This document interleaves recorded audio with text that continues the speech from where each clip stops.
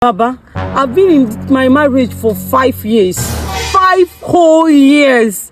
Without one child, not even one to boast of. In my family, we give birth anyhow. Immediately you enter marriage, bam, you just be giving birth anyhow. Male children run in our DNA. I don't know what is going on with me. We have been to so many places. A lot of prophecies have gone ahead of us. To an extent, they even said that my husband made a mistake by marrying me, and I made a mistake by marrying my husband. That he's not supposed to be my husband, and I'm not supposed to be his wife. That's why we have not been able to give birth.